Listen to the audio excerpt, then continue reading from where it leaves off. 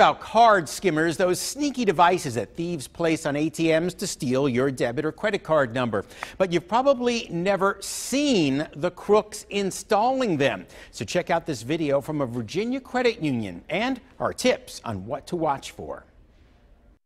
Watch this just-released security camera footage provided by the Navy Federal Credit Union. It shows how easily crooks can install a skimmer on your bank's ATM. They look like average guys and don't attract any attention as they appear to make a withdrawal. But they slap a skimmer on the machine that reads your ATM card when you put it in.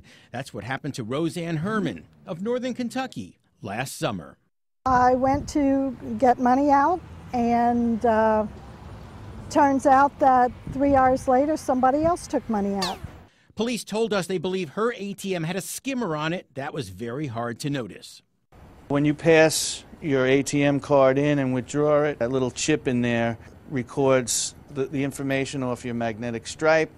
Skimming has been confirmed all over the country, including at the Kemba Credit Union in Sharonville last year and several gas stations in Dayton, Ohio.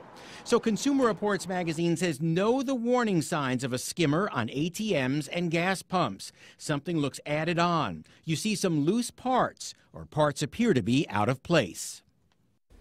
Now, Fifth Third Bank, Cincinnati's largest bank, told me late today it does not have a major problem with skimmers here in the tri-state. But a Fifth Third spokeswoman said always be suspicious at freestanding ATMs out in busy areas like shopping centers. Those are most vulnerable. And check your bank statement frequently so you don't waste your money. Carol, Tanya? All right. Thank you, John.